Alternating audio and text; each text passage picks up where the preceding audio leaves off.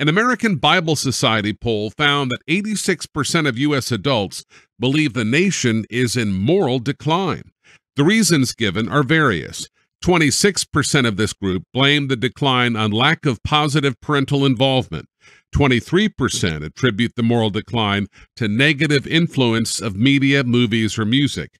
And another 16% say the problem is unhealthy reliance on social media for information on current events. Then, 14% blame the problem on low level of respect for the Bible as a guide for moral development. And another 13% of adults say the problem is negative influence of government leaders. The American Bible Society also found that Bible use in America has dropped off precipitously in the last 3 years, from 50% to 39% of U.S. adults. Also, blacks and Hispanics are more likely to use the Bible than whites and Asians. Psalm 36, verses 1 through 3, speaks to the cause of moral decline. Transgression speaks to the wicked deep in his heart.